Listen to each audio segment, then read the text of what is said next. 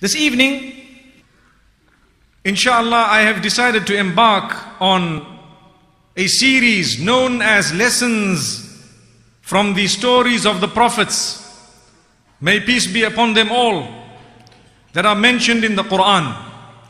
And as you know, it is very important to introduce a topic. So tonight will be dedicated to the introduction. And it is very important that we know what is it that Allah subhanahu wa ta'ala expects from us. We all know that we were created by Allah. We were created by Allah subhanahu wa ta'ala. We call Him Rabbul Alameen. We call Him Lord of the worlds. And the word Rabb does not have an English translation. It would require a whole paragraph for us to understand what is meant by it. And for this reason, some of the scholars have said the term Rabb includes the one who created, the one who nourishes, cherishes, provides for, protects, the one in absolute control of all the aspects of existence is known as Rabb. So this is why when we say Rabbun, we are referring to whoever made us and whoever is in absolute control. Allah subhanahu wa ta'ala grant us the understanding. Before I commence, it is very important for me to make mention of the fact that each one of us would like to achieve the pleasure of the one who made us, and each one of us would like to achieve the paradise that He has prepared for us. But where did we come to learn about this paradise from? And where did we come to learn about the fact that there is life after death? We came to learn of it from the Creator Himself. When He created us, He did not just leave us without giving us an instruction or a manual or sending us messengers to remind us. There is no nation that has passed except that there has been a messenger who was sent to that nation. A reminder, a warner. The word Nadir in actual fact means a warner. One who warns to say, oh man, you are not in existence in order to enjoy your life. You are actually here as an examination, and the qualification of that examination will determine your status in the real life, which is the life after death. And this is why all the messengers of Allah subhanahu wa ta'ala, they were more interested in the life after death and in the hereafter than this dunya. None of them gave preference to this world. It's important for us to know this. And it's important also for us to know that when Allah subhanahu wa ta'ala created us and sent messengers and sent messages with those messengers, there were two types of people that He sent. One were those known as Rusul, and the others were known as Anbiya. There's a difference between a Rasul and a Nabi. So what is the difference? One is a messenger and one is a prophet. There is a third type of person who is neither a Nabi nor a Rasul, but he is a Rasul of a Rasul. He is a messenger of a messenger. And who is that? Every single one of us. Subhanallah. We are all messengers of Rasulullah sallallahu alayhi wasallam. We have the message. It is our duty to learn it. It is our duty to practice upon it. And it is our duty to teach it to others. This is why when Rasulullah sallallahu alayhi wasallam was sending one of his companions, Mu'adh ibn Jabal radiyallahu anhu, to Yemen, and he asked him a few questions, at the end of that, he said to Allah subhanahu wa ta'ala, who has granted acceptance to the messenger of Allah subhanahu wa ta'ala, to that which has pleased the messenger of Allah subhanahu wa ta'ala. So Allah guided Mu'adh ibn Jabal radiyallahu anhu, and Allah subhanahu wa ta'ala obviously had sent Muhammad sallallahu alayhi wasallam, and Muhammad sallallahu alayhi wasallam in turn sent Mu'adh ibn Jabal radiyallahu anhu, and he has informed all of us, Ballighu anni walau ayah. Go and convey the message, even if it means a small verse. So every one of us, inshallah, we have that status. May Allah subhanahu wa ta'ala accept us for that. Now, it is important for us to also go through the creation of man. Why Allah created us and how He created us. It is impossible to know that except through revelation. And this is what makes us believers. If you take a look at the Jewish scriptures or the Christian scriptures, the scriptures of the Muslims, you will find there are some similarities when it comes to the stories of the previous nations and how time began and how man was created and so on. But we adopt and we follow the Qur'an because we believe that there is a lot of rust that has crept into the previous scriptures. They are debating amongst themselves as to what is authentic, and there are so many different versions of the Bibles and the scriptures that we have to discount them and we have to adopt what the Qur'an has said, because no doubt it is pure and it is pristine and there is no ways that anybody can argue with that. May Allah subhanahu wa ta'ala grant us acceptance. So Allah subhanahu wa ta'ala created us, and when He told us whatever He told us, He told that to us through revelation. So therefore, a person who is a non-believer or who does not believe in any of the heavenly religions, they would not know what happened. And if they were to tell you what happened, it means they got it from a heavenly scripture. No scientist can tell you that the first person created was created in this way and his name was Adam. And nobody can tell you that then there was Hawa and what happened. So we need to be Muslimin. We need to be submitters. We need to be mu'mineen, believers in the unseen. And we need to know that these scriptures that have come, they have come as a gift from Allah subhanahu wa ta'ala to us. Now if we take a look at the Qur'an, Allah subhanahu wa ta'ala has revealed this book. Muslims, we are fortunate to be from amongst those who follow a religion that makes it a duty upon us to study all the verses of the Qur'an, not just a few verses. And Allah says why He revealed the Qur'an. We need to know this. Why did Allah reveal the Qur'an? Why did He create man? Why did He do this? Why did He do that? The answers are in the Qur'an. This is why Allah says, in order for its verses to be pondered upon. That is the reason.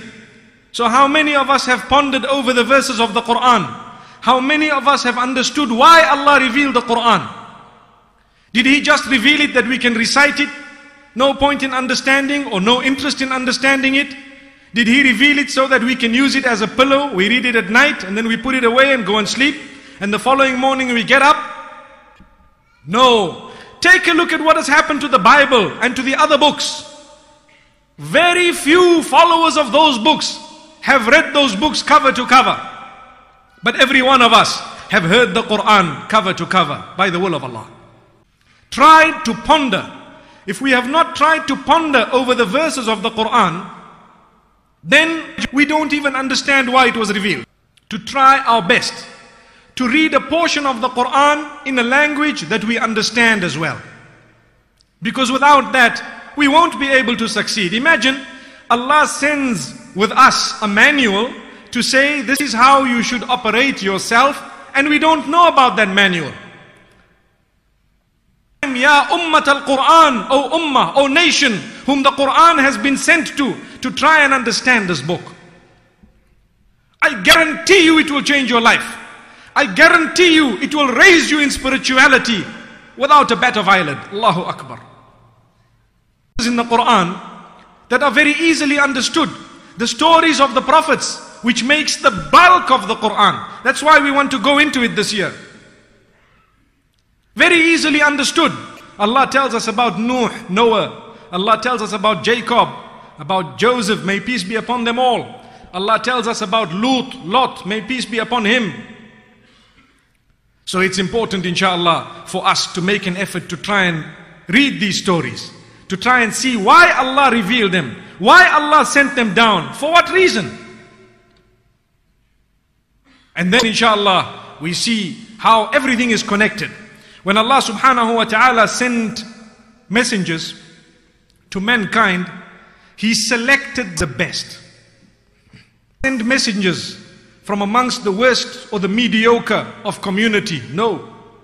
A Rasul or a Nabi was always selected the best of them.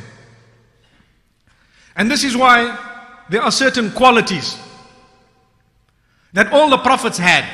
We need to know these qualities. Because if we'd like to continue the work of the messengers, we need to try and learn from what Allah subhanahu wa ta'ala selected and chose. May He choose us all to serve His cause. Allah says regarding some of His prophets, إِنَّهُ كَانَ chosen. Inna Allah astafa. Istafa means to choose. Inna Allah astafa Adam. Allah chose Adam. Alayhi salatu wassalam. We believe that whenever we say the name of a messenger, it is our duty to say, may peace be upon them. They have done a splendid job. In fact, Muhammad sallallahu alayhi wasallam says that there is a curse upon the one who says Muhammad without saying sallallahu alayhi wasallam. May peace be upon him. So some of these qualities, the messengers were always truthful. They never uttered a lie, even prior to prophethood. Never uttered a lie, even prior to prophethood. They were known by their people as truthful, always. One might ask, what about Ibrahim alayhi salam? We'll get to that inshallah. It's not actually a lie. It was something, and inshallah when we speak about Ibrahim alayhi salam in a few days' time, we will get there. They were trustworthy, and they were known as trustworthy, all of them. So in order for us to be chosen by Allah subhanahu wa ta'ala, we need to try our best to also be truthful and trustworthy. Because if a person is not truthful and utters lies, there is a chance they become champions of the devil and shaitan. Shaitan becomes pleased with them. We don't want that. So it's about time we started telling the truth. And it's about time we were honest and trustworthy. Then all the messengers were trained in a specific way. Do you know what the Prophet ﷺ says? Ma min nabiyyin, except that he was a shepherd at one stage. He looked after some sheep. So Allah trained them. Allah trained them with sheep, with animals, before they came to human beings. Because what is more difficult? To look after animals or to look after human beings? I see the smiles, mashallah. Does someone have a doubt here? May Allah subhanahu wa ta'ala open our understanding. It is definitely more difficult to look after animals. But in the Qur'an, Allah describes certain people. He says, like cattle, and in fact worse than cattle. Because with the sophisticated minds and brains and eyes and ears and noses that Allah has given mankind, they still don't want to hear, they don't want to see, they don't want to understand. Allah says, for those type of people, can we equate them to cattle? No, they are worse than cattle. Allahu Akbar. May Allah not make us from amongst those. So it's important for us all to have the quality in us, to want to propagate what we have. We want to dish out what we have. That is a quality. The messengers had that quality. They wanted to give the message. They wanted to always spread the goodness. They were not selfish with it. So every time we learn something, let us try and think of ways of how to spread it. To whom? Let me tell you to whom. There was a stage when Muhammad sallallahu alayhi wasallam was instructed to start primarily with his family members. So we start with those around us. We try and remind them. We want to tell them. May Allah subhanahu wa ta'ala make it easy for us. Then there is another quality of the messengers. They were very intelligent. Allah did not send, astaghfirullah, people who were thick to a nation. No. Allah sent highly intelligent people. Look at Ibrahim alayhi salam. Allah says, subhanallah, that he had given Ibrahim al-hukma wa-nubuwata. Allah gave him so much. Allah gave him prophethood. Allah gave him wisdom. Allah gave him authority. When he was a young boy, look at how intelligent he was. He began questioning and he debated. Did you ever know that the messenger who has debated the most was Ibrahim alayhi salam? His debates are mentioned in the Qur'an. Allahu Akbar. He had the most debates. From a young age, he questioned. He asked the questions. And this is why for us, when the young ask questions, find answers for those questions. Sometimes they are innocent questions and we rattle out words of rebuke to these youngsters without even knowing that this might have shaped some negativity in the youngster's mind that will last forever because we did not answer the question. So it's important for us to try and look at the questions that are being asked. And we need to ask questions as well. There was a time when people used to say, don't ask.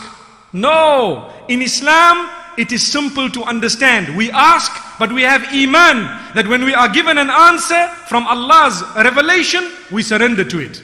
There we are. So there are certain things we may never understand, but we will try our best to. And there are certain explanations, for as long as those explanations are coming from revelation, inshallah we surrender to them. It's important for us to know this. So the Anbiya were always highly intelligent. Another quality of the prophets of Allah subhanahu wa ta'ala, physically, they did not have any defect that was repulsive. Repulsive meaning chase people away. Rather, when you looked at them, you felt like getting closer. Allahu Akbar. All the messengers were described as very handsome. All of them. And they were not only good looking, but they had this like magnetism. Do you know what Abdullah ibn Salam radiyallahu anhu says about Muhammad sallallahu alayhi wa sallam? He says, Wallahi, when I saw the face of Muhammad sallallahu alayhi wa sallam, I knew that this is not the face of a liar. The other Sahaba radiallahu anhum describe him and say, Subhanallah. And they have all said, we have never seen anything more beautiful, more handsome than Muhammad sallallahu alayhi wa sallam. So those who did not see the light and who did not come closer to him, they had to be really, really rejected by Allah subhanahu wa ta'ala for that to happen. It is reported that it is enough for a person to look at Muhammad sallallahu alayhi wa sallam or to be in his company in order to be totally rectified and known as a Sahabi and deserve after his name the word radiyallahu anhu. May Allah be pleased with him. Just by being with him for a moment as a mu'min, as a believer. But there were others who were fortunate and unfortunate. Who were they? They were the likes of Abu Jahl and the enemies of Islam who fought Islam and they fought Muhammad sallallahu alayhi wa sallam. They were fortunate in that they lived in his midst, but they did not look at him with the eye of sincerity even once. Not even once. So for that reason, they did not receive that cleanliness. They did not receive that spiritual level of Sahabi. Allah subhanahu wa ta'ala again has chosen the Sahaba of Rasulullah sallallahu alayhi wa sallam. Then there is another very important point that we need to know. The messengers were all protected by Allah from committing sin. All of them were ma'soomeen. Ma'soomeen meaning they were protected by Allah from committing sin. Now one might ask, what about this deed that was done by Musa alayhi salam? Inshallah we will get to that. What about that which was done by this Nabi or that Nabi? We will get to that inshallah.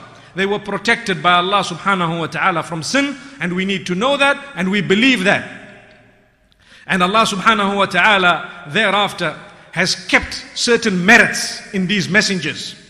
The messengers, whenever they spoke, whenever they uttered, whatever they said, was inspired by Allah subhanahu wa ta'ala through divine revelation. And we know this about Muhammad sallallahu alayhi wa sallam. Allah says in Surah An-Najm, he does not utter anything from himself. It is indeed revelation that was revealed. It was revelation that was revealed. So one might say, well look, once the Prophet sallallahu alayhi wa sallam looked away from Abdullah ibn Maktoum radiyallahu anhu, and the Qur'an came and admonished him. So people say, well, what was that? Allah subhanahu wa ta'ala had a lesson for us in that. Because sometimes it is the plan of Allah subhanahu wa ta'ala to let something happen so that when the solution of it is shown or when the remedy of it is shown, the lesson can remain up to the end. We learn a lesson from that, that no matter how high you are, no matter how knowledgeable you are, no matter how much you think you know, when you are corrected, take it properly and accept it and be happy that you are corrected. When the Prophet ﷺ was corrected, why was he corrected? Why did he make a mistake in the first place? Because had he not been made to make that mistake, where in his sunnah would there be a lesson for those who make mistakes to learn from? Subhanallah. So it was part of his perfection to make that mistake for us to have a perfect example to follow, so that when you make a mistake you know what to do, because when he did it he was also shown, or he showed us what exactly to do. I hope we've understood this.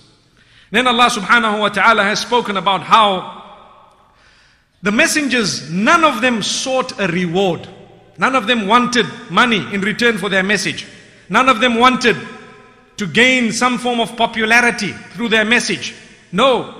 This is why in Surah Yasin we know the verse where Allah subhanahu wa ta'ala speaks about a man who came from the innermost part of the city, and he says, no recompense from you. They don't want any reward from you. Follow those who are rightly guided. May Allah subhanahu wa ta'ala grant us an understanding. Also, it is very important to know that the messengers came with a direct message.